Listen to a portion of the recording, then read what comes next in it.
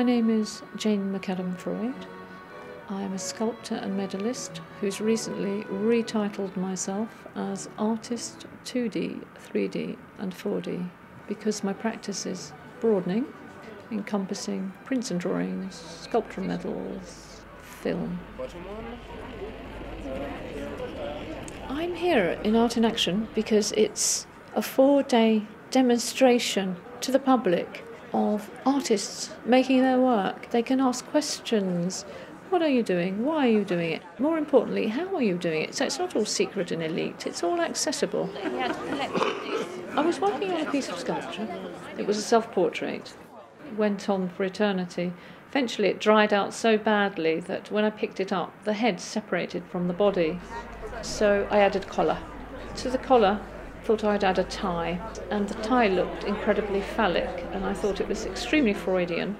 And that in itself was a big strong pull for me into a subject matter that was more than it seemed. That I was staring at these objects on people's chests.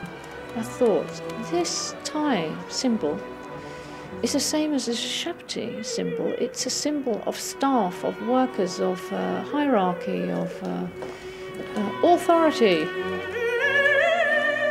My collaboration with the British Museum came about through Neil Spencer, the curator of the Department of Ancient Egypt and Sudan. We have many examples of Shabtis in our collection, and you can trace the development of these over time.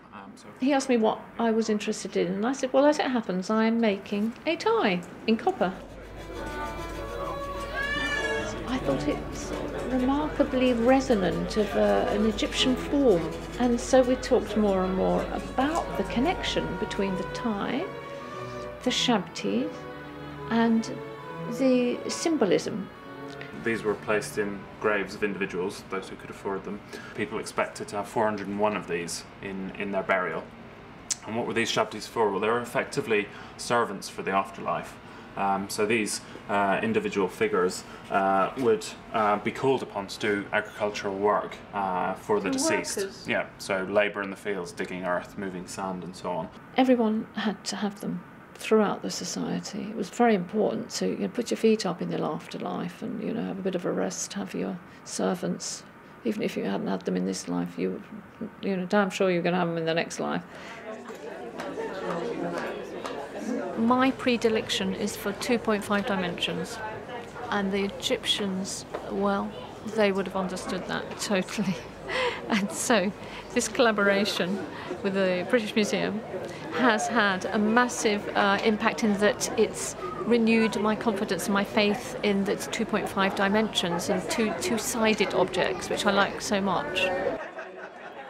The other piece that I focused on for the show at Art in Action was the mummified cat that I found on the British Museum website. The website brings back descriptions of the objects, where they're from, and also images. Can that small image be made larger? Yeah, we can click through, bring up a high quality image which can be printed out. This has had a great impact on my work and the way I approach doing my work, because maybe for the first time in history I'm able to do a virtual residency, an online residency at the British Museum without having to come in every day to write hundreds of letters. I can just simply access the collection online, which has made me think I can work anywhere in the world and work in this way with collections.